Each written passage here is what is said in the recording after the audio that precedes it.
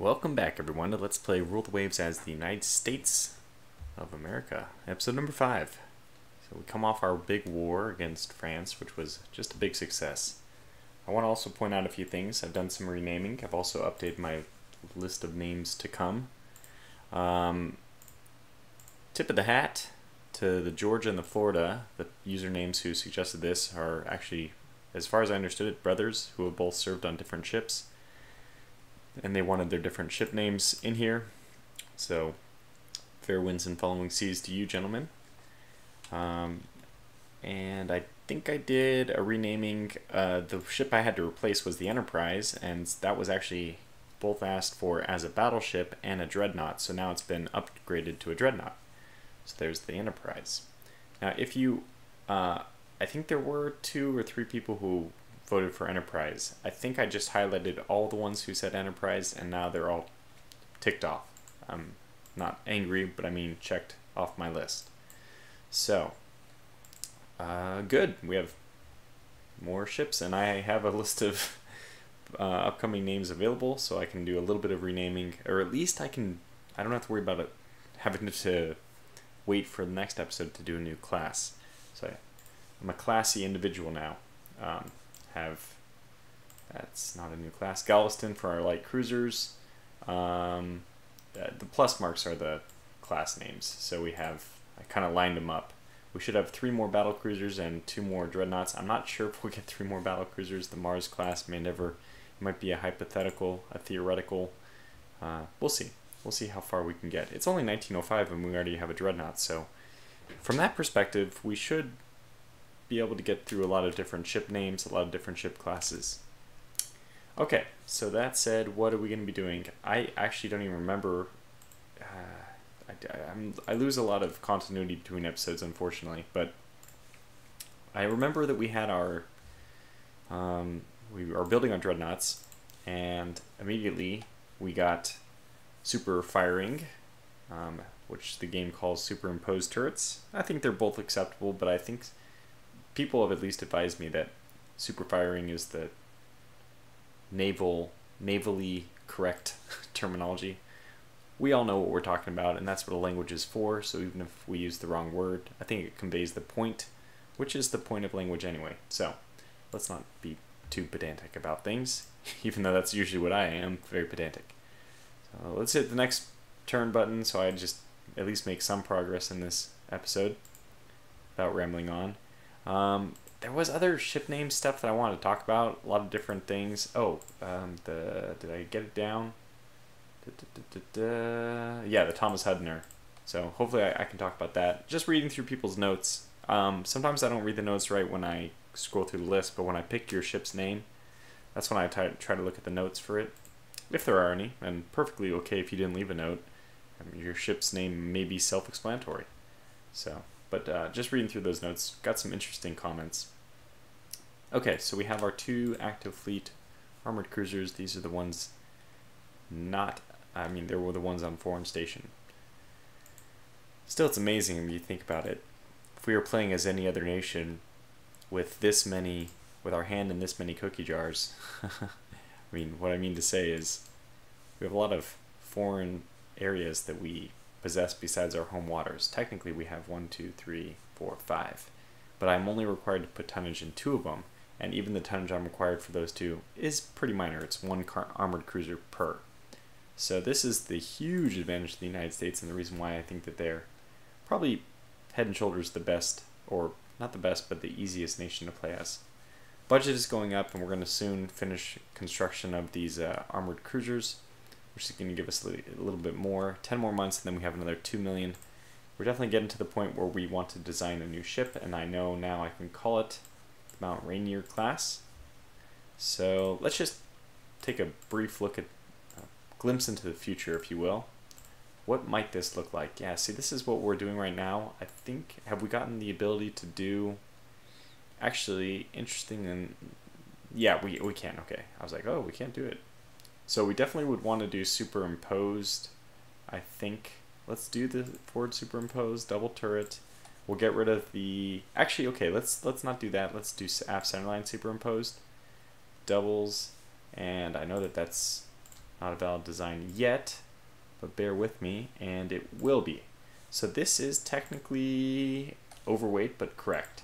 And this is what we could do. So this is super firing in the rear and kind of complementary in the front. So these front ones don't have the 45-degree angle limitation like any middle turret will do. Let me just add a fake turret real fast, midships. So this midship one you'll see is only 45 degrees, but these wing turrets are actually given a little bit more rotation. So for that reason, they're actually pretty nice to have. And this is why that Dreadnought style HMS Dreadnought, I mean, not class Dreadnought, but the original HMS Dreadnought, that's why that design is kind of nice to steal, because it allows you, it doesn't, even though I think the HMS Dreadnought, I can't remember, its guns could definitely face perfectly forward like this, and you would think maybe they could fire that way. I don't actually even know. I've seen them in rest like this. Actually, the ship kind of bows inward, or I guess bows outward as you go down, away from the bow. And the guns hang out that way, so they probably can fire forward, but ours cannot fire directly forward. We just tilt a little bit to the left, a little bit to the right, port or starboard, I suppose we should say, if we're using naval terminology. And then we can fire those. Now, 24 knots, way too fast. And look at that, even though we have plenty of tonnage available to us, we can get this ship going at, I mean, 26,000. Well, we would increase the belt then if we have the ability, and not even belt as much as we want to get the deck, since this thing should fight at range a little bit more. Turrets are always going to be more important the bigger we get. Somebody left the recommendation that the US Navy, I guess, was doing this. I mean, it doesn't work for smaller ships, but they were saying just do the armor the same as the main caliber guns. Now, I probably won't follow that. It's a good, I guess it'd be a nice rule of thumb if you don't know what you're doing, but we're going to probably min-max a little bit more. You can see that this is a battlecruiser going 20 knots. I just realized this is a battlecruiser. So yeah, we actually can't get it as is. Take this down.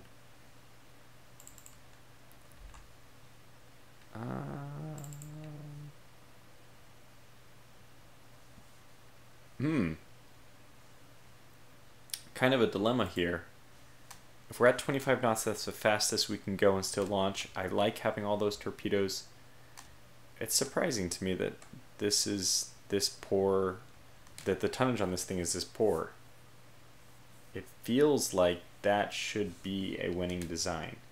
And we did add 2 turrets. This, of course, is the main disadvantage with not having 4 centerline. We have 2 turrets to do the basically for the price of one. Well, we have 1 turret for the price of 2, effectively. We only fire 1 of these in the broadside, but we have to support the weight for both of them all the time. So let's just wait, and maybe we'll get 4 centerline turrets. I was really hoping that I would just click that, and that would be 4 centerline. They want to buy torpedoes from us. Well, it's not that we need money, but the way I think this game works is these AIs, they seem to get technology. I don't know. They seem to have all the good technology. Although torpedoes... Oh, this is control tops. So, rate of fire, maybe? I'm not sure, but we'll just do it. How about that? Ooh, France again. Okay, well, let's provoke them. I don't mind going back to war with France. There's more unfinished business in Southeast Asia. Because of the rising tensions, I think it's time for us to move our ships back over. So somebody mentioned that we were... yeah, somebody mentioned that we had almost invaded or took Annam at the end, but no, Annam is definitely still in French hands. So we've taken 2 colonies, but 1 by merit of just the victory conditions and 1 by invasion. So the French actually don't have any holdings in the Caribbean. This is partly good, I mean mostly good, because we have that colony now, but also it's bad because the French won't distribute their forces to as many places, at least in theory.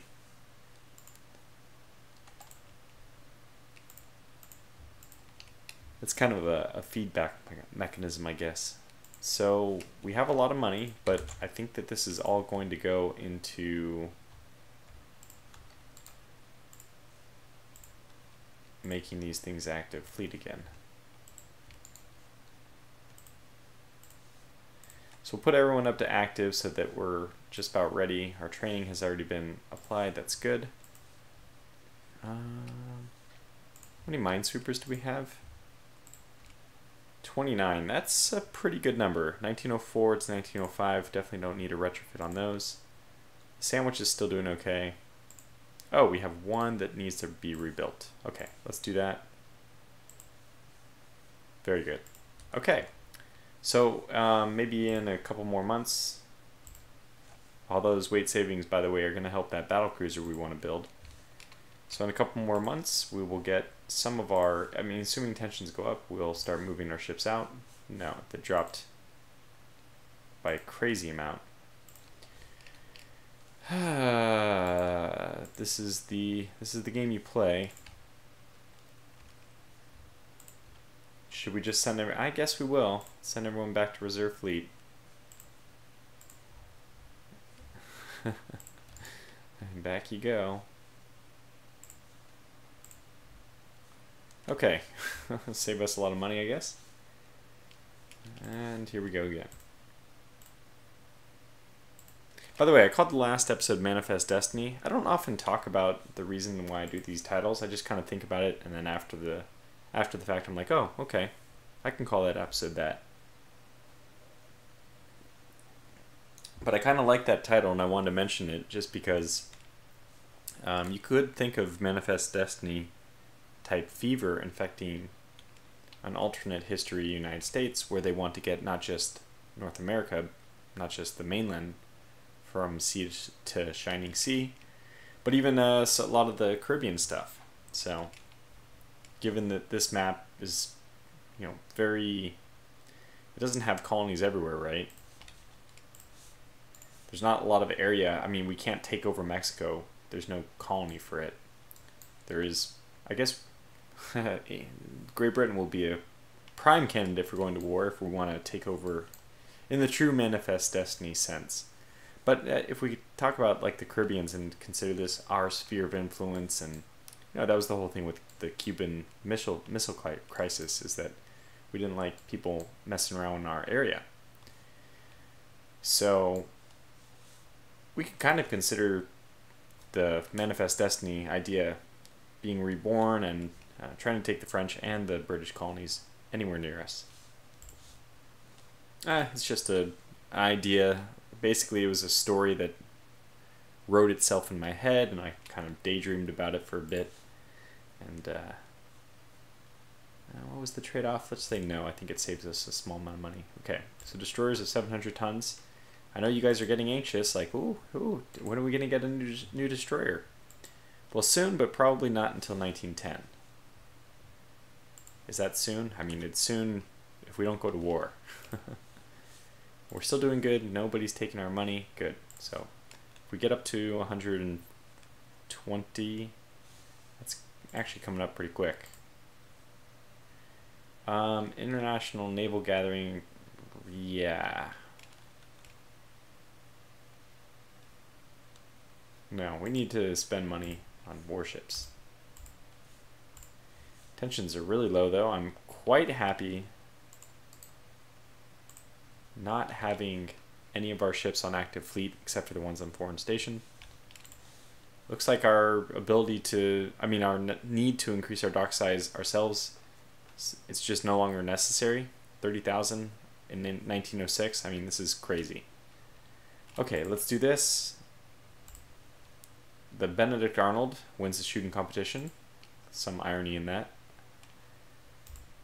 Cross-deck fire. Okay, well, this is interesting. We could do this because we don't have 4 centerline turrets. In fact, we can do this very weird configuration. I think it's still allowed. Maybe. Let's check. We like to look at the design screen anyway, so let's just check and see if we can do this. could we do? What the hell is that? Give me a dreadnought, please. Thank you, that's a little bit better. So I'll take the 2 rear firing, and then can we, instead of doing these, can we do,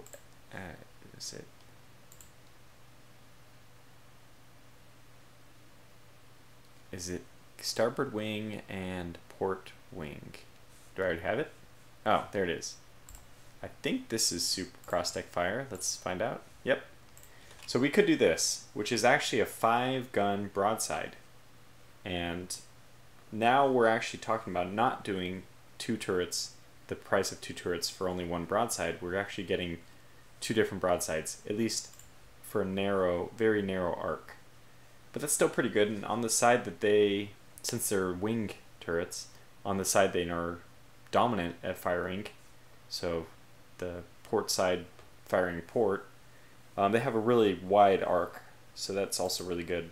It's only 30 degrees instead of 45 if you put it in the center line, but that's still not bad.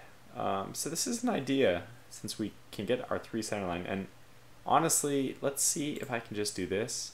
This is, I would never do X. I'm always going to do aft center line. It took me a while, I don't know how I discovered it, but at some point I realized that aft center line superimposed actually has the weight of a normal non-superimposed turret, although it gives you the benefit of the superimposed turret. So we'll never build a normal X, the 2 rear super firings right next to each other. We'll always do the center line. Now, can we do this? We can. So this is a pretty darn good ship if you think about it. I mean, it really wants, we're kind of designing this ship. Yeah, I mean, if this thing angles at, what is this, 30 degrees, 15 degrees? I don't know. Probably 30. If it angles at 30 degrees while chasing somebody, it gets a 3-turret barrage off chasing someone, which is pretty good. So, something to consider. I'm still going to wait a little bit longer. Okay. German government, no. I know I just talked about this, but are they taking our money yet? Alright, well, we need to shovel our money into something. Yeah, I guess it's got to be a new ship design. I mean, I already made this, right? Now, this is really a dreadnought, not a battle cruiser. Center line, I mean, ugh. I strongly dislike super firing. Sorry, cross-deck fire. But it would make for a good, I think it makes for a really good battle, what the hell? Battle cruiser if we can get away with it. Okay, so let's do this, F and K, and then aft. This. Okay. Okay, very good. So it's doable, and it's not even that, well, I see, this is a, let's make it a battle cruiser, put it up to 25 if we can. Let's get those back. We're gonna go up to 28. I have a feeling it's gonna be a slow battle cruiser, but it's the first tier. I mean, it's 1906. Something going 25 knots in 1906 was pretty bloody fast. I'm gonna put this down quite a bit. These I do want higher. Let's put this to 10. Something reasonable, right? 2.5, 2. Okay, so we're pretty much at this, 5 or 6 inch guns, and this is always a debate. Usually my battle cruisers end up getting the 5-inch guns. It's usually whichever one we get better quality guns of first. Also, I think this has already been talked about before. I'm sure I'm not the first to have thought about this, but if you're using 6-inch guns or you're using 13-inch guns, you'd suspect that your research would prioritize getting better quality in those. Like, basically, this is a gun we use a lot. We should know more about it because we've tested it and whatnot. I don't think, I'm pretty sure Rule the Waves doesn't think that way. Okay, so it's obvious that there's some problems getting this to work.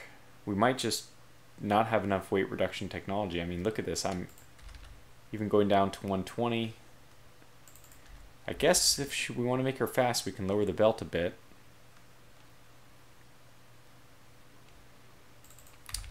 We'll have to lower the turret a bit as well. I just have a hard time doing anything less than 7, and these, we've got to get them in turrets. Let's take that conning tower down. It really didn't help much, did it? Well, we can take the belt extended down to 2.5, which will help. Let's get this back up to 125, and there we have it. Now, this will be the Mount Rainier class. And I'm gonna just, I think I'm gonna save it and push on. Actually, I just want to see what happens.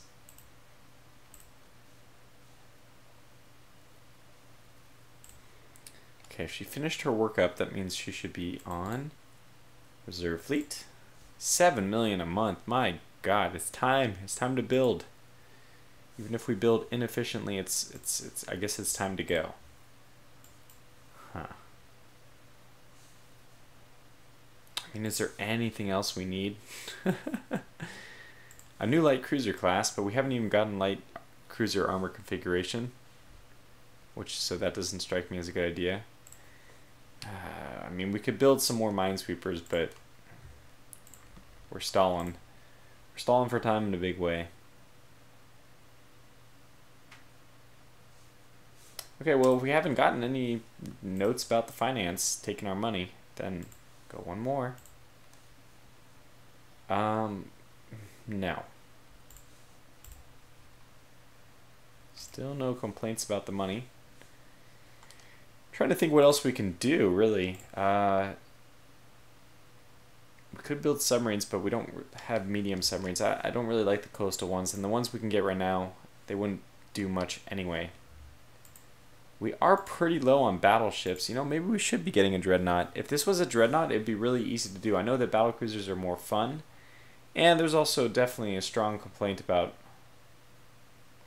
making two dreadnoughts in a row. Maybe we can dedicate one of these over to the dreadnought category. Who knows? That really seems like the right decision to me, is to make this a dreadnought, because then we can actually give her armor, and I hear that's a good thing. Okay, demand guilty. We'll do this. Balkan's always giving us some problems. Finance minister has not come through yet.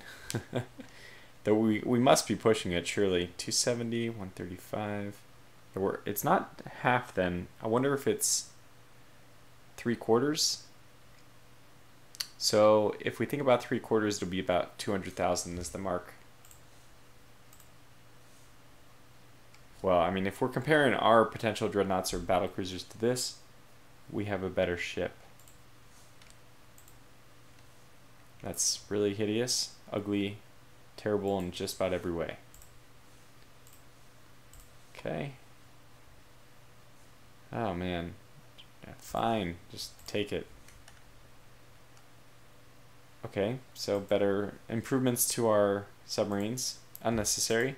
Destroyers, let's just take a look at destroyer actually. It's possible we can get something with the destroyers now that they're 700 tons. I mean, 30 speed's not that great. It's not that bad though. 2 quality 1 4-inch guns. Those are nice. And then only 2 torpedoes. That's certainly a weak point. But if we make this speed priority, I think we can get another one.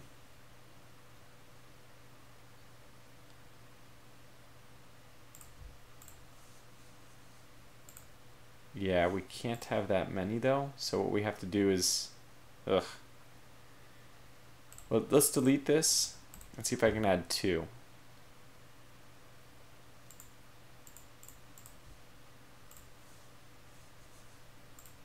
Okay, wow, we can do it at 0. Holy cow. Not a lot of room left for ammunition, let me tell you. Holy cow. Holy cow. That's not a lot of ammunition. I can't believe it even lets me build this. Is there any way we can get... I don't want to change this to short, which I could do. It'll give us a lot of weight, but that's weight I cannot use. I could do now. See, that's... I think the engine priority should always be speed for these destroyers. And this is only a 3 torpedo broadside with 4 total. It's still pretty weak. But it's something to spend money on. And it'll make the people happy because it has 4-inch guns. It's certainly not a gunboat DD, but it's a destroyer. Well, unfortunately, I don't even have a name for it besides Benny, which I would prefer to use on more of a gunboat DD. So, I mean, I know I said I wasn't going to have to do this, but it looks like I will. I'll have to come back when I have a name for this thing. But it's not so bad. I mean, I can see myself using this. Speed of 30 is not terrible. 700 tons. Oh, yes. We need this technology. Yes. And no finance minister coming through troubling us yet. We are getting close to 200 million. Boy, the United States really rolls in the money. Jeez, holy cow. You just... more than you know what to do with. Now, what I was hoping for was some kind of improvement, a big improvement to our ship design. Just like how when we laid down our dreadnoughts, we got immediately researched superfiring technology, which made those old ships, you know, suboptimal, to say the least. I prefer to just wait a little bit. We'll let them take that. Okay, well, maybe these... I got scared. I saw financial. I was like, oh no, they're taking our money. What happens, if you're wondering what I'm talking about, is if you have too many funds build up, they take it and they give it away, and they also reduce your budget because of that too. Not a good thing, obviously. I probably should have just built up another von Steuben. I mean, they're decent. And that's the thing. Let's just go ahead and build this, because anything I build now is still better than building another von Steuben, because all the benefits we've had up to this point can at least be applied. So let's go with the Mount Rainier. It's going to be a battle cruiser. We can push it up to 30 if we want. Get it up to 26.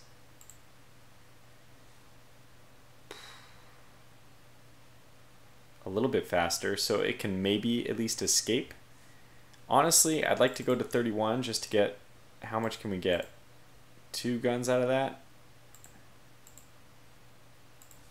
And maybe extra ammunition?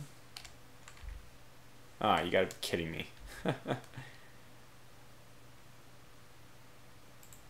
Okay. So 30,800 tons of displacement, 4 submerged torpedo launchers, 9-inch belt, 2.5 extended, 2.5 deck, 2 extended. With 13-inch guns, hopefully these eventually are improved. I think that this is still good. What's the gun data look like? 15,000 max range is really not that great. Right now we're not going to be hitting anything, but yeah, maybe this deck is too much. Later on in the game, the deck is pretty important, I think. It's so hard. As long as I have turrets and they're not... I mean, I have 5 turrets on this thing. I have to be careful, right? So, as long as we have a turret armor... Well, this is definitely an experiment. I've never done this 5... I don't think I've ever done this 5-gun in cross-deck fire configuration. I may have. I've designed it, but I don't know if I ever implemented it. And we did end up getting, like, the number of secondaries that I want, 9 per side, which I think is the minimum. How much will I save if I go 5? Because really, this is less important. It's not about... Yeah, if I can get... I can't get much for that. I can either exchange 6 inches for 5 inches and get half an inch of belt, which doesn't strike me as a really favorable exchange. Yeah, let's just stick with what we have. I mean, the other thing is we could go down to only 8 6-inch guns. But it doesn't really matter. It doesn't affect anything. This is going to be, I don't think, even enough for us to get director firing. It'll probably be like 20-25 tons. So we'll have to come down on rounds per gun again. But that's okay, because if we get better accuracy, we shouldn't need all the ammunition we have here. So the cross-stack fire, it does cost a little bit in terms of weight per turret. Not as much as we see as superimposed. I think this is the same weight that actually the aft superimposed is actually less than the forward superimposed, but as I already mentioned, the aft centerline superimposed is free. So, I mean, no extra. So it's less than even cross-stack fire. Okay, Mount Rainier. Mount Rainier's an interesting place. This is an interesting battlecruiser. We'll go with that narrative. Plus, as soon as I save this and I build this, then I know I will get better technology. So we'll also run with that narrative. Okay, well, let's build a few of them. We do have plenty of people who would want... Actually, I think I have more dreadnoughts, but we'll get 2 more. I will name, I think, Saratoga or Lexington. Wait, I don't have to think. I can just look right here. So one of them will be the Bennett County.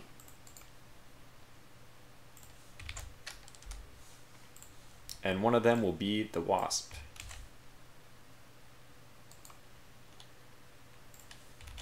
Okay, there we go. We have our new ships. Great.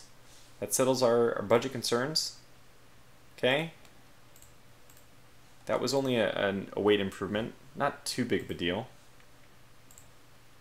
Ah, light armor configuration. Great. So our light, we can actually get light cruisers with better armor configurations, which is good.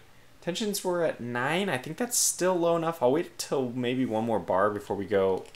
You know what? It doesn't matter. Let's go active fleet. Wow, we already... That's incredible. We already overcame our monthly balance deficit. Oh, because we finished the von Steuben, or von Steuben, I should say. Fair enough. Well, I think I'm going to call this episode to a close here. It's been just about the time, right time. I think it's been 34 minutes by my calculations.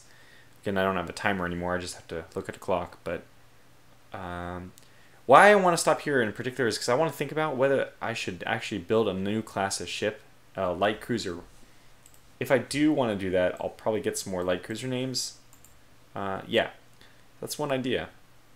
I also want to think about the new destroyer class. So the Sandwich is really funny. Is the only ship of her class. The only destroyer in the United States Navy for some, basically a decade.